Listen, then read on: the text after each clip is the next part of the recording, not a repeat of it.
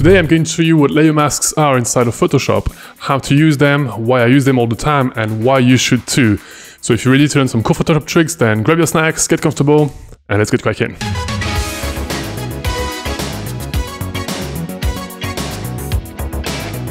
What's up everyone, my name is Francois. Thanks so much for joining me on this beautiful day. So today I want to introduce you to the concept of layer masks, show you how to use them to your advantage, and if you follow this tutorial until the end, you'll become an absolute master at them. So the way I usually explain how layer masks work, and the way that my students seem to understand it the best, is by translating Photoshop's language into real world with real life elements.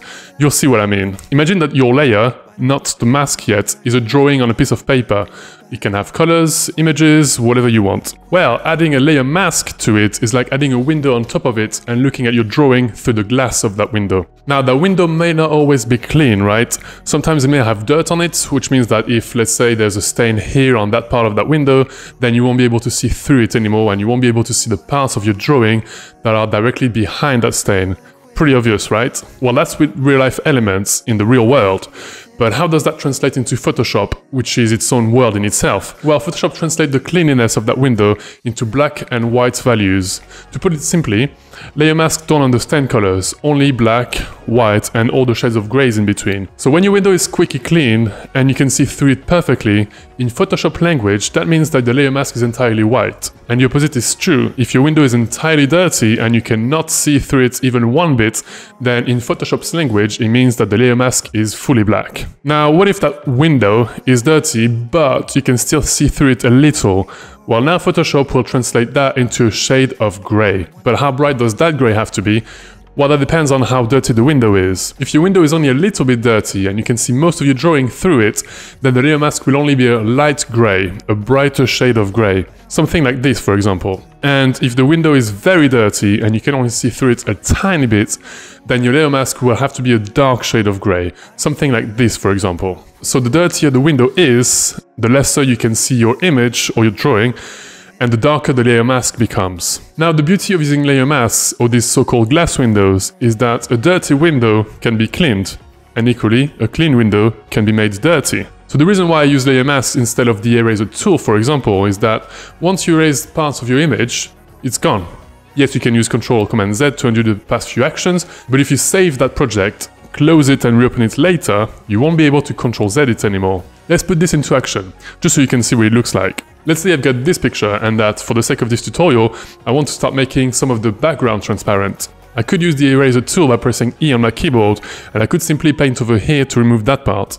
The problem is, if I save and close this project, and I come back to it tomorrow and realize that actually I don't want to remove the background, but I want to remove the person from the picture, well, there is now no way for me to bring back the parts I've erased without re-importing the picture and starting from scratch. It's okay in a scenario like this when I haven't done a lot of work, but let's say I'm working on a more complex composite like this one, then it becomes impossible to use.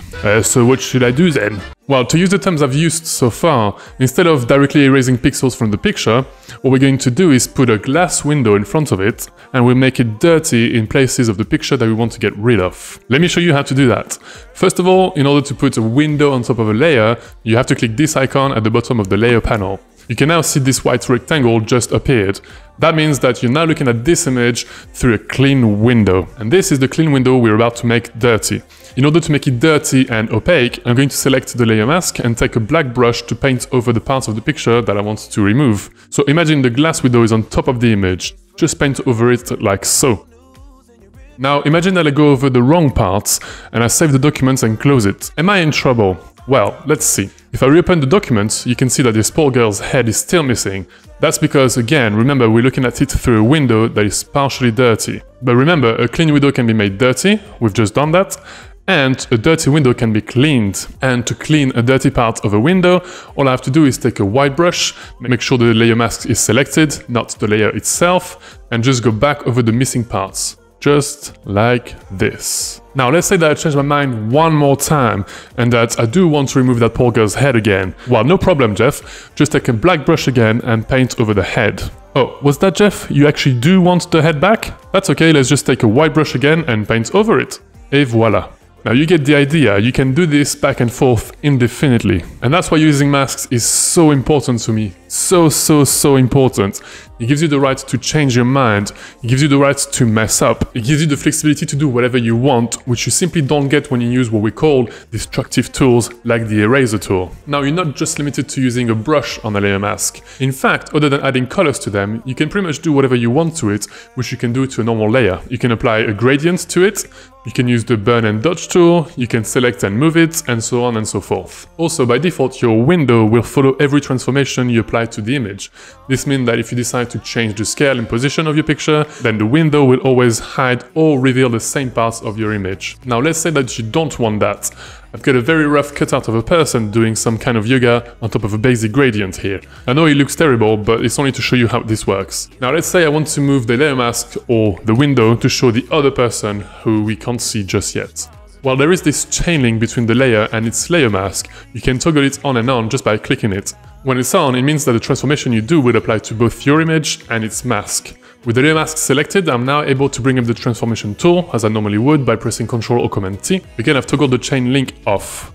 Okay, now I want to flip it horizontally by disabling the proportions here and entering -100 in the width instead of 100. Okay, now I'm literally moving and editing the mask independently from the image.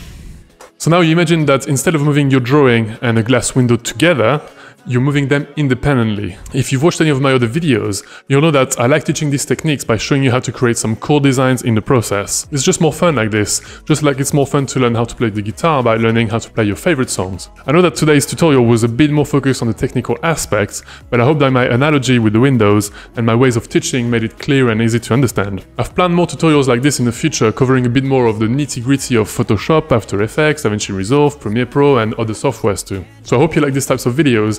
I really enjoy making them and seeing what you guys make from my tutorials. So there you have it, guys. This is everything you need to know about layer masks in Photoshop. I hope you enjoyed this video and learned something useful. If you did and you didn't mind my accent, make sure you like this video as it really helps with the algorithm. Also, feel free to get subscribed and hit the notification bell so you don't miss my future videos. Finally, if you're wondering what to watch next, I recommend you to watch this video right here. Thanks again for watching. My name is Francois. See you in the next video.